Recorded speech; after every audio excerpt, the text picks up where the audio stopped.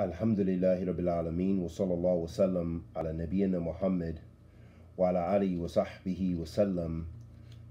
Amma ba'da, habati fillah, if you want to know the Manhaj, the madhab of the Salaf as-Salih, and that's the madhab that you want to follow, the madhab of Ahl Hadith, then you'll have to know that this madhab is built upon Kitab wa Sunnah, and that this madhab is built upon ibadah, sincerity to Allah subhanahu wa ta'ala, and following the sunnah of the Messenger of Allah sallallahu alayhi wa alihi wa sallam.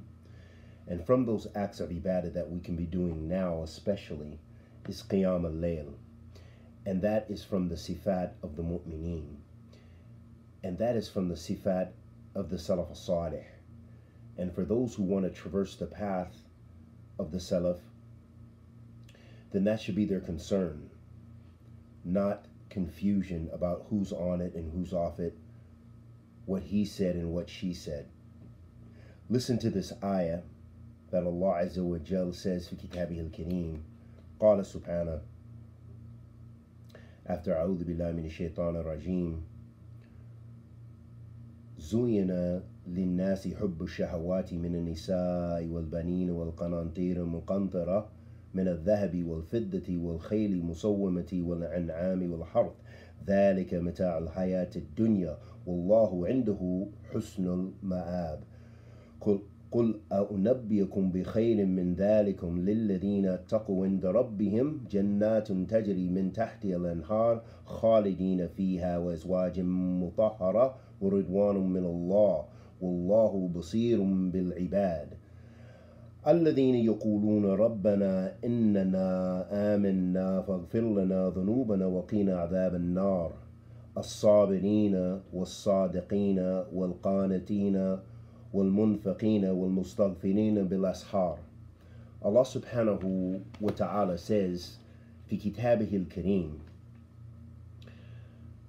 He subhanahu wa ta'ala says, beautified for men is the love of things they covet, women, children, much of gold, silver, branded beautiful horses, cattle, and well-tilled land.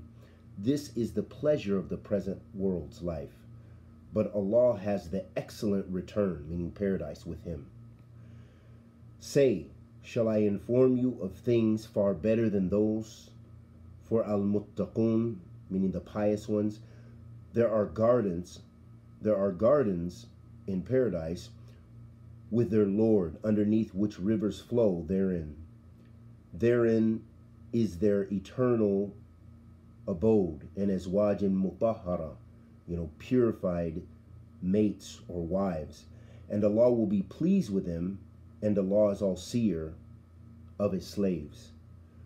Those who say, our Lord, we indeed believed, so forgive us our sins and save us from the punishment of the fire.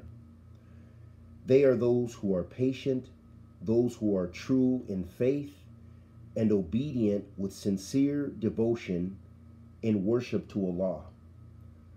Those who spend in the way of Allah, and those who pray and beg Allah's pardon in the last hours of the night. So what we learn, ahabati fillah, that from the sifat of the mu'mineen, and indeed that's the manhaj of the Salaf, the manhaj of the Salaf as-Salih, the manhaj of the Salafiyun haqqan, is that qiyam al-layl should be a part of our regimen, and piety, and seeking to draw nearer to Allah subhanahu wa ta'ala, and seeking His favor and His paradise, and spending in His cause, and worshiping Him in the end of the night, and doing all acts of good deeds. Those are the sifat of mu'mineen, that they covet the hereafter more than they covet this life.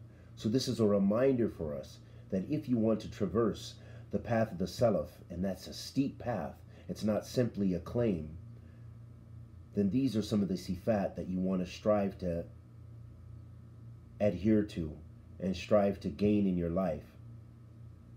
And we ask Allah the Almighty to accept our good and forgive our evil. Wa sallallahu wa sallam ala nabiyyina Muhammad.